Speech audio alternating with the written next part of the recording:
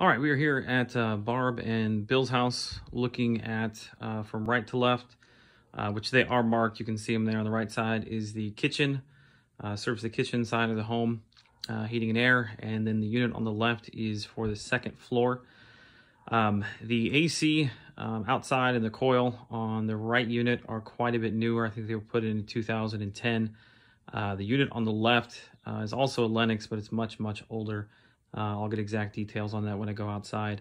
What I would like to do is, there's not a lot of room to be able to service these, which the refrigerant lines, we're gonna have to flush those because those are actually running all the way to the end here, up, and then through finished part of the basement for a good probably 30 to 40 feet.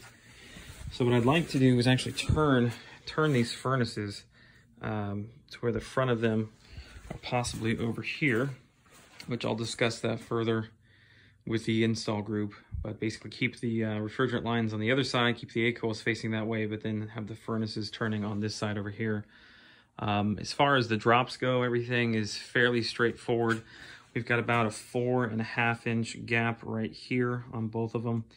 So we'll have to slide these units over a little bit. There's not a whole lot of space to move them to make up for that 5-inch cabinet, but we'll figure all that out. We'll be coming back in with new bypass humidifiers for both.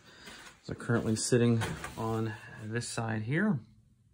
The unit on the left, 75,000 BTU. The unit on the far right is 50,000 BTU. We do have, both units are actually sitting, which I notated this in my measurements, but both units are sitting a good 2.5, 3 inches off the ground. There is a little bit of a difference between the two because it's a sloping floor right here to compensate for the drain. PVC lines, everything's already been set, running right out over there. And then I will also take a video of the panel for you to see.